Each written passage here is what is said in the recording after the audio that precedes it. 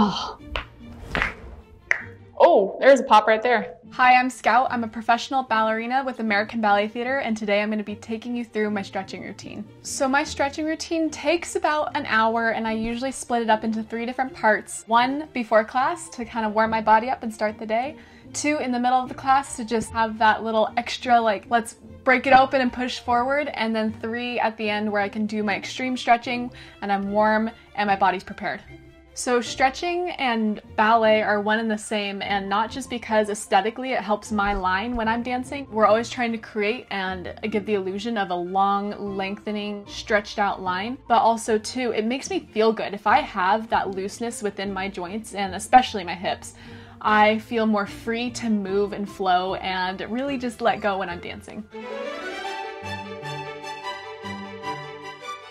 So my pre-class stretch routine varies day to day. That's probably the longest part of my stretching routine, is that first morning stretch. By taking that extra time, you allow your body to open up naturally and organically without hurting it or stressing it, and it's a nice way to wake up in the morning. I usually like to get to the studio about a half hour before my class starts, and that's where I start my stretching routine. So I first start with plopping down to the splits, and I know that kind of sounds extreme, but I have worked my butt off to get the splits. For me, that is not an issue at all. I can easily just flop down into them, and then I just kind of rotate back and forth from forward, middle, and then other side splits, and that's just kind of like that morning, like, popping open my hips and getting ready for what's to come. If you're starting to learn how to do the splits or trying to just either gain more flexibility within your hips, I really recommend making sure that you're properly warmed up. Like, maybe just do a couple exercises. You could even do like jumping jacks for a minute just to kind of get some blood flow, and then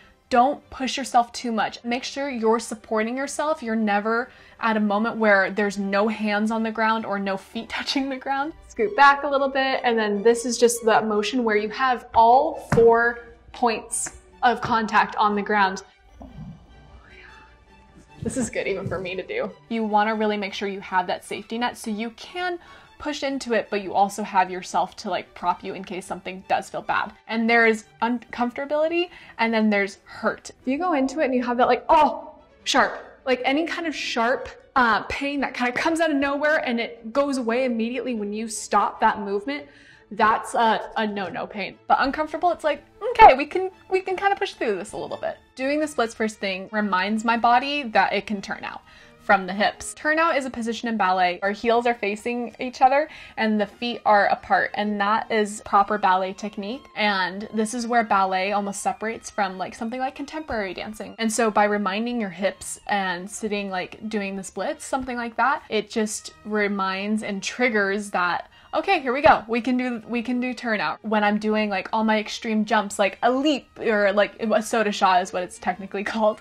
But it just, my body already knows what it's doing because I've done that position before. So after I sit in the splits for a little bit, I go to the bar and I do like full, and I call it like laundry or something, where you hang over the bar face forward, and it's the best back release. So the forward and back bending that I do with my spine not only wakes it up, but it allows me to carry the position when I'm doing port-de-bras, which is movements of the arms.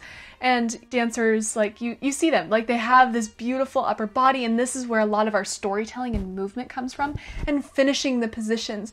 So by awakening the spine and reminding it, it's like reinstilling that muscle memory of like holding yourself up in that proper ballet technique.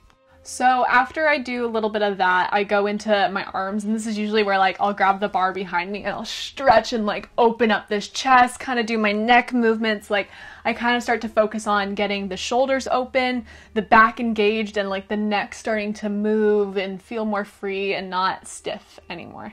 And that's just like so good for when you're doing stuff like this. Oh.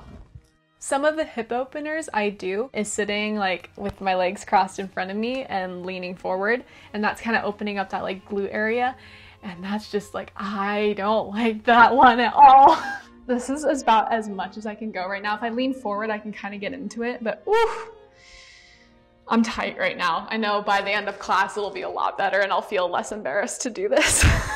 Oh, but this is one of those motions that I think for dancers especially, like this seems like it would be counterintuitive to dance, but it's actually allowing like your gluteus maximus to like release, and that allows you to have more turnout within your body.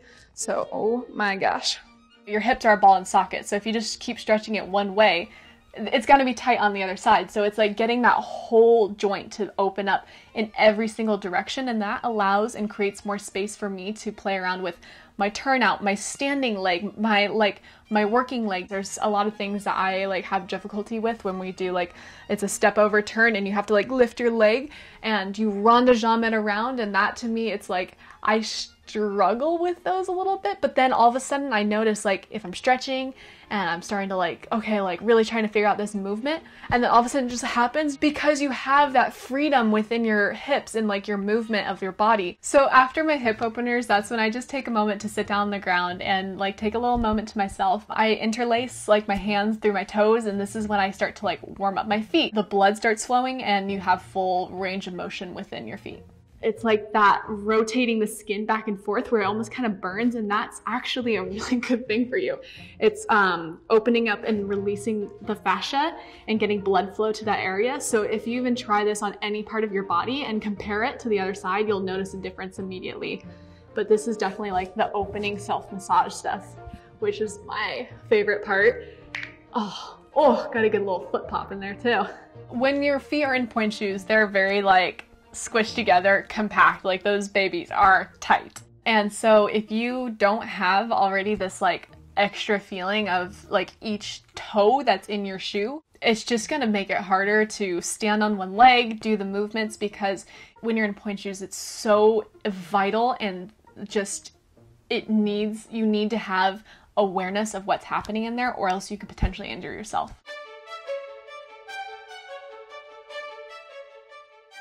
So my mid-class stretching is a lot more leg-oriented. I do like stretching, leg up on the bar stretching, and that just helps me with like any classic ballet ballerina position. Those are just kind of reminding yourself of the positions you can do, and then also when we move into center and start with adagio, like those are absolutely what you're trying to attain. So when I'm standing in center and I'm coming up into adagio, I recreate that position when I'm up and doing when I'm doing a movement, or if I'm doing something where I kick my leg and then go through. The arch stretch is like you stand on your toes basically and bend over and just kind of like stretch the front of your arch of the foot.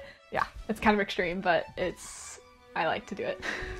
So then this is the moment where I'm like, okay, feeling good, bars are away, we're starting to get prepared and ready for center. I'll sit down, and this is when I strap my point shoes on, tie those babies up. These are definitely like day 2.5 point shoes right here. They're perfect. Day 2 shoes, my homeboys. And then usually just stand up and kind of do some like prancing motion and just like maybe some, again, over the toe stretching. So if I'm not absolutely dead by the end of class, which I normally am, I just have to go and like take a moment sometimes to just like catch my breath. My post-class routine, I try to keep it simple and just do specific like ballet-esque movements. This is when I will put my leg up on something that is above the ground, and instead of doing like 180-degree splits, it'll be like a little bit more than that, like maybe 200-degree splits. All right, now back. Whew. This side's a little bit harder. As you can see, I'm struggling a little bit. This is when you can kind of push yourself because your muscles are warm and they're not going to get injured and like snap because you're cold trying to stretch taffy. Those moments of like uncomfortability in the beginning of class, now they're comfortable and I can go further. Now watch this. Oh yeah. Way more. Not really. And then if I remember to put it in my dance bag, I have a flexi stretcher. It's this really cool strap basically that you hook up to your leg, and then you put it around your shoulder and you can lift your leg up behind you. If you're in like an arabesque position, you're able to like yank it up, but then you don't have to have your hands to like hold anything. So you have that moment of like, oh, I can put myself in the correct port-de-bras position, or you can hold your arms up. Like, you can not only do the extreme movement of like your lower body and your legs, but you can hold and incorporate the upper body, so you really are sustaining that position and like teaching your body basically of like how you get into it correctly. So I'd always try to end the stretching routine with very grounding oriented movements and exercises. You can't just go up the mountain and like jump off. You gotta like come back down the mountain. This is usually like laying on the back and just like, you know, like something as simple as like happy baby from like yoga, you know? Oh, and then you can go into ninja baby. Hiya! It's so nice to just sit in here because you're doing something, but you're not putting any effort into it. You can slowly bring the heart rate down, slow the breath down, and maybe stop sweating a little bit. Look at that, you see that? I'm literally dripping sweat right now. Oh my goodness. Shiny. Oh. Stretching reminds me of the extent that I can push my body. Ballet is one of those things where you're trying to do something, you're trying to improve like maybe a position where you have to do more stretching, so you get it 1 out of 10 times. The next day, because you push yourself, you get it 2 out of 10 times. Then you get it 3 out of 10 times. Then you get it 7 out of 10 times. To push with intentional stretching in those extreme positions, it's just gonna make it that much better tomorrow. I think one of the things that draws people to ballet the most is that as a dancer, you're constantly working for perfection that will never end. I hope you guys enjoyed my stretching routine. Reminder to stretch safely and to be smart about it, but also push yourself and see, you know, how much you know and can become capable of. And I hope to see you guys next time.